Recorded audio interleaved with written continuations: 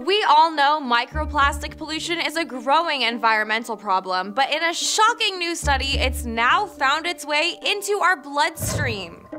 In the study published in the journal Environment International, 77% of blood samples taken from random participants had tiny plastic particles in them. Oh! While it's been known for a while that we've been consuming these microplastics, given all the waste in the environment, the fact they're now in our blood is a major cause for concern.